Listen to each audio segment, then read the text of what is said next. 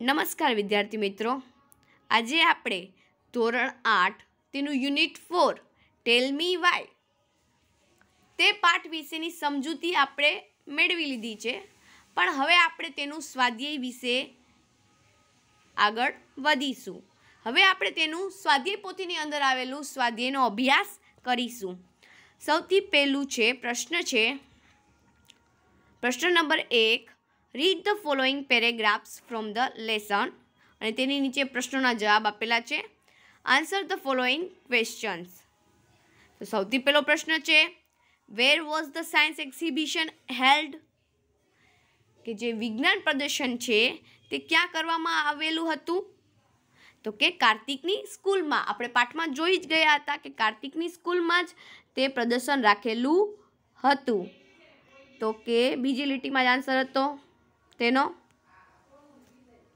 The science exhibition is held in Kartik school. તો પહેલા પ્રશ્નનો જવાબ આવશે the science exhibition is held in Kartik school. હવે આપણે બીજો પ્રશ્ન જોઈશું. Who visited the science exhibition? કોણ કોણ મુલાકાત કરવા ગયા હતા વિજ્ઞાન પ્રદર્શનની? તો કાર્તિક અને તેની મમ્મી ગયા હતા. તો વુની જગ્યાએ આપણે લખશું Kartik and his mother visited the science exhibition. અને તે આપણે ફકરામાં પણ જોઈ શકીએ છીએ. ફકરાની છેલ્લી લીટીમાં લખેલું જ હતું Kartik visit the science exhibition with his mummy. અને હવે આવશે આપણે ત્રીજો પ્રશ્ન, what is celebrated on 28th ફેબ્રુઆરી? કે 28મી ફેબ્રુઆરીએ કયો દિવસ ઉજવવામાં આવે છે? તો તેનો જવાબ આવશે વર્લ્ડ સાયન્સ ડે, વિશ્વ વિજ્ઞાન દિવસ. જે આપણે પહેલી લીટીમાં તેનો પ્રશ્નનો જવાબ જોઈ લેશું, 28 ફેબ્રુઆરી અને વર્લ્ડ સાયન્સ ડે. તો ત્રીજા પ્રશ્નનો જવાબ આવશે world science day is celebrated on 28th ફેબ્રુઆરી. કે 28મી ફેબ્રુઆરીએ વિશ્વ વિજ્ઞાન દિવસ ઉજવવામાં આવશે. હવે આપણે આગળ વધીશું વિકલ્પ તરફ. Answer the question selecting the correct option and write A, B, C or D in box. તો શું છે વિકલ્પ જોઈએ. What is celebrated on 28th ફેબ્રુઆરી? 28મી ફેબ્રુઆરીએ શું ઉજવવામાં આવે છે? તો એના ઓપ્શન છે A, world maths day, B, world science day, C, world geography day, D, world history day. તો આપણે ખ્યાલ જ હતો કે તેનો જવાબ આવશે B. શું આવશે તેનો જવાબ? B આવશે, વર્લ્ડ સાયન્સ ડે. તો આપણે તેનો જવાબ લખીશું ખાનાની અંદર, બોક્સની અંદર B. હવે આપણે આગળ વધીશું પેરેગ્રાફ નંબર 2 તરફ. તેની નીચે પણ ક્વેશ્ચન આન્સર આપેલા છે. સૌથી પહેલો ક્વેશ્ચન છે, what was important for Kartik? Kartik માટે શું ઇમ્પોર્ટન્ટ હતું? તો કે તેનો વિજ્ઞાન પ્રદર્શન એટલે કે વિજ્ઞાન મેળો. તો તે આપણે પ્રશ્નનો જવાબ આપણે ત્રીજી લીટીમાં જોવા મળે છે કે it is very important for me and also for you. તો શું? તો કે સાયન્સ એક્ઝિબિશન, વિજ્ઞાન પ્રદર્શન. તો પહેલા પ્રશ્નનો જવાબ આવશે the science exhibition was important for Kartik. પછી બીજો પ્રશ્ન છે, why was Kartik happy? Kartik શું કામ ખુશ હતો? તો તે પ્રશ્નનો જવાબ આપણે મળશે છેલ્લેથી ત્રીજી લીટીમાં કે બધા પેરેન્ટ્સ લોકો એટલે કે બધા વાલીઓ સ્કૂલે આવવાના હતા, તેટલા માટે તે ખૂબ જ ખુશ હતો. કોણ? તો કે કાર્તિક. તો તે પ્રશ્નનો જવાબ આપણે લખીશું Kartik was happy because all parents head come for the exhibition. કે બધા જ વાલીઓ તેની મુલાકાતે આવવાના હતા, તેનાથી તે ખૂબ જ ખુશ હતો. હવે તેની નીચે વિકલ્પ છે તે જોઈશું. Answer the question selecting the correct option and write A, B, C or D in box. વિકલ્પ છે which word in the passage also means environment. કે ઉપર આપેલા પેરેગ્રાફની અંદર કયો એવો શબ્દ છે કે જે પર્યાવરણ જેવો શબ્દ છે તે તેના જેવો જ સિમિલર મિનિંગ થાય છે કે ઉપર એવો કયો વર્ડ શબ્દ દેખાડેલો છે કે જેનો અર્થ પર્યાવરણ થાય છે? તો સૌથી પહેલો ઓપ્શન છે એ એક્ઝિબિશન, બી એન્ટ્રેસ, સી એટમોસ્ફિયર અને ડી ઇમ્પોર્ટન્ટ. તો તેની અંદરથી જવાબ આવશે સી એટમોસ્ફિયર, કે આજુબાજુનું વાતાવરણ. વાતાવરણ એટલે કે પર્યાવરણ. તો તેના જેવો જ મિનિંગ થયો, તે અર્થ થયો. તો તેનો જવાબ આવશે સી એટમોસ્ફિયર. હવે આપણે આગળ વધીશું. હવે આવ્યો પેરેગ્રાફ નંબર 3 અને તેની અંદરનો પહેલો ક્વેશ્ચન છે give the names of the sections in the science exhibition. કે વિજ્ઞાન પ્રદર્શનની અંદર જે 3 સેક્શન આવેલા હતા તે વિભાગ, સેક્શન એટલે કે વિભાગ, જે 3 વિભાગ આપેલા હતા તેના નામ લખો. કયા 3 વિભાગ આવેલા હતા? તો આપણે સૌથી પહેલી લીટીમાં તેનો જવાબ જોઈ શકીશું. 3 સેક્શન એન્વાયરમેન્ટ, હેલ્થ પ્લસ ને એગ્રીકલ્ચર, તે આપણે જોવા મળે છે. તો સૌથી પહેલાં લખશું આપણે એન્વાયરમેન્ટ, પર્યાવરણ. બીજું છે હેલ્થ પ્લસ એટલે કે સ્વાસ્થ્ય પ્લસ. ત્રીજું છે એગ્રીકલ્ચર એટલે કે કૃષિ વિભાગ. તો ટોટલ 3 વિભાગ હતા, પર્યાવરણ, સ્વાસ્થ્ય પ્લસ અને ત્રીજું આવશે કૃષિ વિભાગ. તો તને આપણે નામ લખવાના છે. પહેલું એન્વાયરમેન્ટ, બીજું હેલ્થ પ્લસ ને ત્રીજું એગ્રીકલ્ચર. તેની અંદર બીજો પ્રશ્ન છે who was interested in the agriculture section. કોને રસ હતો? કૃષિ વિભાગમાં કોણ રસ દાખવતું હતું, કોણ રસ ધરાવતું હતું? તો તેની અંદર જવાબ આવશે એગ્રીકલ્ચર સેક્શન. કેમ કે તમને જે છેલ્લેથી બીજી લીટીમાં because I M interested in it, કે સૌથી પહેલાં કાર્તિક કૃષિ વિભાગમાં જવા માંગતો હતો કેમ કે તેની અંદર તે રસ દાખવતો હતો. તેટલા માટે તે પ્રશ્નનો જવાબ આવશે Kartik was interested in the agriculture section. ત્રીજો પ્રશ્ન છે which section did Kartik visit first. કયા વિભાગને કાર્તિક સૌથી પહેલા જવા માંગતો હતો? કયા વિભાગમાં?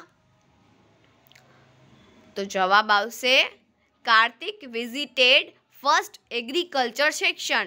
સૌથી પહેલા વહેલો તે એગ્રીકલ્ચર સેક્શન એટલે કે કૃષિ વિભાગમાં જવા માંગતો હતો. તેની અંદર આપણે ઉપરની 2 લીટીમાંથી જ આપણે તેનો જવાબ મળી જશે કે વેર શેલ વી ગો? તો કે ટુ ધ એગ્રીકલ્ચર સેક્શન. કે સૌથી પહેલાં કાર્તિક એગ્રીકલ્ચર સેક્શનમાં ગયો હતો. ત્યારબાદ વિકલ્પ છે answer the question selecting the correct option and write A, B, C or D in box. પહેલો વિકલ્પ છે કાર્તિક વોઝ ઇન્ટરેસ્ટેડ ઇન ખાલી જગ્યા સેક્શન. કેમાં રસ દાખવતો હતો? A agriculture, B environment, C health અને D સાયન્સ. તો જવાબ આવશે તેની અંદર એગ્રીકલ્ચર. શું આવશે? જવાબ આવશે એગ્રીકલ્ચર. A agriculture. તો બોક્સમાં આપણે A એગ્રીકલ્ચર લખીશું. બીજું છે how many sections are there at the exhibition. પ્રદર્શનની અંદર કેટલા વિભાગ હતા? તો ટોટલ આવશે A છે કે 1, B છે કે 2, C કે છે કે 3 અને D કે છે 4. તો જવાબ આવશે C.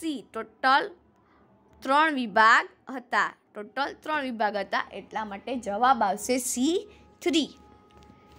હવે આપણે ચોથા પેરેગ્રાફ તરફ આગળ વધીશું. તેની અંદર પહેલો પ્રશ્ન છે what is hydroponics method of agriculture. કે કૃષિની અંદર જે હાઇડ્રોપોનિક્સ મેથડમાં શું કહેવા માંગે છે? કે તે શું છે? હાઇડ્રોપોનિક્સ મેથડ છે તે કૃષિ વિભાગની અંદર તેની અંદર શું જોવા મળે છે? તો હાઇડ્રોપોનિક્સ મેથડનો અર્થ થશે કે જમીન વગરની ખેતી. કે આપણે જમીન ઉપર તો ખેતી કરી જ શકીએ છીએ, પણ જ્યાં જમીન ન હોય ત્યાં આપણે કઈ રીતે ખેતી લઈ શકીએ તે વિશેની જે મેથડ એટલે કે પદ્ધતિ છે તે હાઇડ્રોપોનિક્સ મેથડની અંદર દેખાડવામાં આવે છે. તો ચાલો હવે આપણે તેનો જવાબ જોઈશું. In hydroponics method of agriculture, we have to make layers of stones on plastic on the terrace. They help plants to stand. Plants are then planted at appropriate distance. કે હાઇડ્રોપોનિક્સ મેથડમાં શું હશે? તો તે પ્રશ્નના જવાબમાં આવશે કે in hydroponics method of agriculture, કે કૃષિ વિભાગનો જે હાઇડ્રોપોનિક્સ મેથડ એટલે કે પદ્ધતિ છે તેની અંદર તે લોકો પથ્થરના લેયર દ્વારા સ્તર ઊભા કરવામાં આવે છે અને તેની અંદર તે લોકો પથ્થરની મદદથી છોડ ઊભા રહી શકે તેવી વ્યવસ્થા કરે છે. ત્યારબાદ થોડા થોડા અંતરે તે લોકો છોડ છે તે રોપી દે છે અને ત્યારબાદ તેને પાણી આપે છે. આમ તે લોકો હાઇડ્રોપોનિક્સ દ્વારા પણ જમીન વગર ખેતી લઈ શકે છે. તો તે પ્રશ્નનો જવાબ આપણે in this method થી કરી. We have to make layers of stone on plastic on the terrace with the help of plants can stand. After that the plants will be planted at appropriate distance. ત્યાં આપણે તેનો પ્રશ્નનો જવાબ પણ પહેલા પ્રશ્નનો આપેલો છે. હવે આપણે બીજા પ્રશ્ન તરફ જઈશું. બીજો પ્રશ્ન છે, why do we need a terrace garden? આપણે ટેરેસ ગાર્ડન એટલે કે જે આપણે અગાસીની ઉપર ખેતી કરવા માટે શું જોઈએ અને શું કામ આપણે તે ખેતી કરવાની જરૂર પડે છે ટેરેસ ગાર્ડનની અંદર? તો આપણે પાઠમાં જોઈ જ ગયા હતા કે ટેરેસ ગાર્ડનના કારણે આપણે જે થોડા ઘણા શાકભાજી છે તે આપણી અગાસીની ઉપર ઉગાડી શકીએ છીએ, કેમ કે અત્યારે આપણા પાસે જમીનની ખૂબ જ કમી છે. આપણા પાસે જમીન પૂરતા પ્રમાણમાં મળતી નથી. કેના માટે? તો કે અત્યારે જે શહેરીકરણ વધ્યું તેના કારણે જમીનની અછત થઈ ગઈ છે. તેના કારણે આપણે જમીન પૂરતા પ્રમાણમાં મળતી નથી. તો તેનાથી આપણે શું ફાયદો મળશે કે ટેરેસ ગાર્ડનની મદદથી આપણે આપણા અગાસીની અંદર પણ ખેતી કરી શકીએ છીએ અને અમુક શાકભાજી મેળવી શકીએ છીએ. તો પ્રશ્નનો જવાબ આવશે we need a terrace garden because we do not have enough space to grow trees and plants. કે આપણી પાસે પૂરતા પ્રમાણમાં જગ્યા નથી, તેના કારણે જ આપણે જે ઝાડ અને છોડ છે તે આપણી અગાસી પર ઉગાડવાની ફરજ પડે છે. હવે પ્રશ્ન number 3, what happens because of અર્બેનાઇઝેશન, એટલે કે શહેરીકરણના કારણે શું ફેરફારો જોવા મળ્યા? તો કે we do not have enough space to grow trees and plants. આપણી પાસે પૂરતા પ્રમાણમાં જગ્યા નથી રહી. શહેરીકરણ થવાને કારણે આપણી પાસે પૂરતા પ્રમાણમાં જગ્યા રહી નથી. એના પછી ચોથો પ્રશ્ન છે, what can we grow by hydroponics method? Hydroponics method દ્વારા આપણે શું શું ઉગાડી શકીએ છીએ?